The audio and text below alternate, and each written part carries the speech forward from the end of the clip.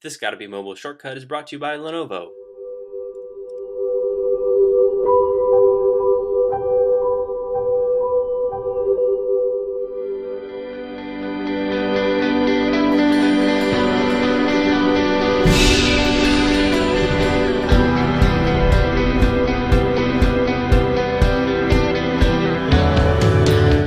Hi everyone, Matt Dillon for GottaBeMobile.com. Today in this shortcut we're going to take a look at an app for the iPad called FastFinga.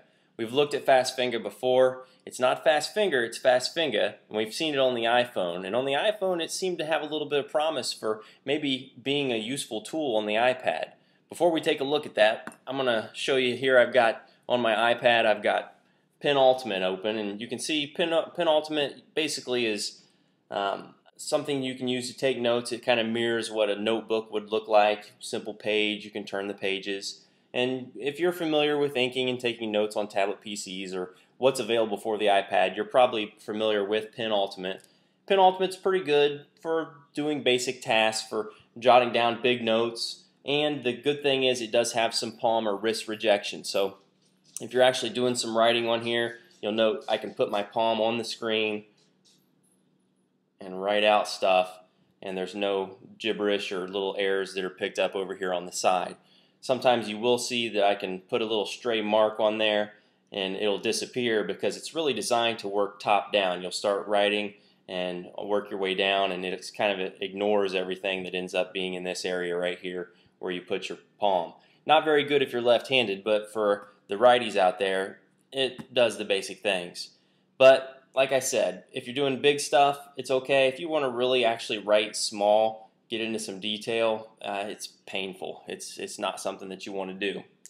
So I don't really recommend Penultimate. It works, but it's more of a novelty than anything. But let's load up here FastFinga. If I can find where I put it, there it is, FastFinga. It's $1.99. Downloaded it from the App Store just a moment ago. Didn't take very long to download and install it all. And you can see here I've already got my to-do list up. It's kind of difficult to see. Now I'll put an actual picture of this up. And I typed this up. It probably took a little bit longer than it would take to write something out. It was better than I thought it would be. It's actually designed very well. The overall application is designed very well. Let's go ahead, and I'm going to be learning this as I kind of record this. So we'll do a new one here. Looks like this is actually a second page. So what you've got is up at the top you have a cursor, and it's kind of flashing, and you've got some lines that show up here, so you can see here the lines. And at the bottom, that's where it gets a little bit different than any other inking app you've seen. You can actually write stuff out. You've got a space here and a space down below where you'll actually write something out. So I'll just put Matt's to, and then you'll see I've run out of room. So there's a little button here you push. It scoots all that over to do list. So this is going to be my to-do list. So then in the bottom corner here there's a button that says done. I click done, and then boom, you notice real small it pops up there at the top, Matt's to-do list. So then I use these controls down here at the bottom, and I'll actually hit return. It's similar to a word processor. You've got a return, a space, a delete that kind of helps you navigate where your text or where your writing is going to be. So now that I've got this up here at the top, I want to actually put some things down. So I'm going to hit the little pin down here in the corner.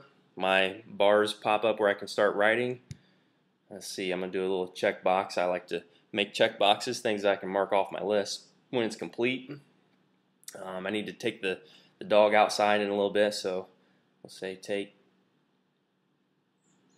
dog outside. And you can see when I actually write that, it's pretty smooth, it's pretty quick. Penultimate, sometimes there's a little lag where you'll actually be doing your inking and it feels like it catches up to the stylus. But with this, it's almost one-to-one when I'm actually doing the writing. So pop down again, and we'll just do something else. I want to, I don't know, take out the garbage. I've run out of room again, so I hit that button on the side. Out the I messed up there. So let's see. Here's an eraser. The eraser, I like a big eraser that just goes through and erases everything. But this is kind of small. It's not too bad, but let's see. You can see there I just erased the G. So then back to the ink pen. With the ink pen, you do have some options at the bottom. You can select the size. You can select different colors. Pretty basic, but the overall design is not that bad. Now, is this something that I'd actually want to use on a regular basis to write my notes down? No. Compared to pen and paper, it still doesn't come close. Compared to a tablet PC, it doesn't come close. It's a little different than Pen Ultimate. I don't know if it's better. It's just a little different. It's just a different input method. But what gets me is, I mean, it's great design. It works well. But when you're going along here and you're typing stuff out, or you're writing stuff out rather, to lose this break, to have this break in your thought, to have to push this button to go over, that's enough to just slow it down for me. I want to be able to just real smooth jot it all out, almost have this be an automatic process rather than, you know,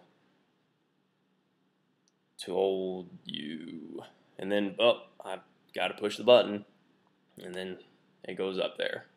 So anyway, it's a well-designed app for $1.99. It does what it says it would do. I don't know that I would use it every day for writing things down, but it's worth a look. So thanks for tuning in. Check out all of the other things here on GottaBeMobile, and we'll talk to you later.